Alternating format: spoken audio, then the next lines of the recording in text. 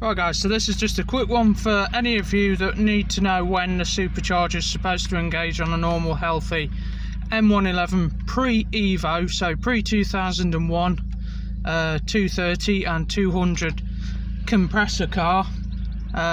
This one's a CLK, as most of you that watch the channel know. It should come in around 2000 RPM.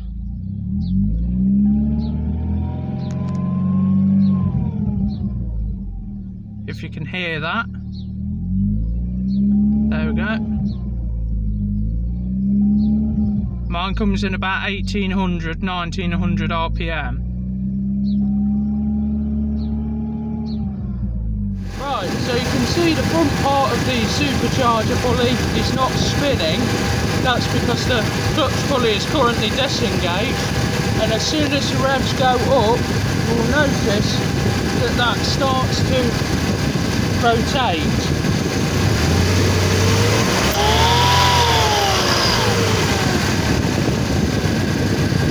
Disengage.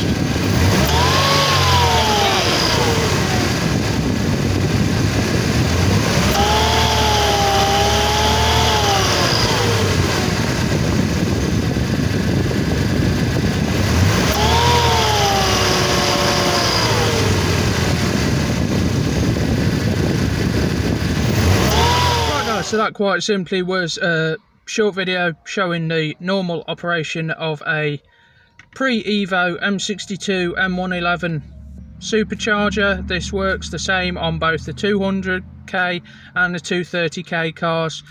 The supercharger should come in around 2000 RPM. Mine comes in at about 1800.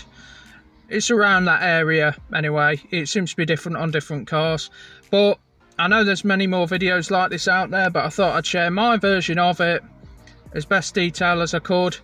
It's a question that pops up now and again, so I hope this helps you guys diagnose some of your issues, and you found it useful.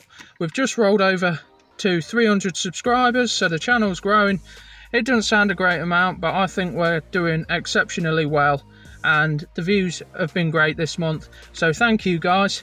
If this has been helpful to you and you're new to the channel, please check out all our other videos that we've got on the channel. I'll try and put links in the video as you watch it, and yeah, if you're a returning viewer, thanks again for watching. We'll see you in the next one. Don't forget to like and subscribe.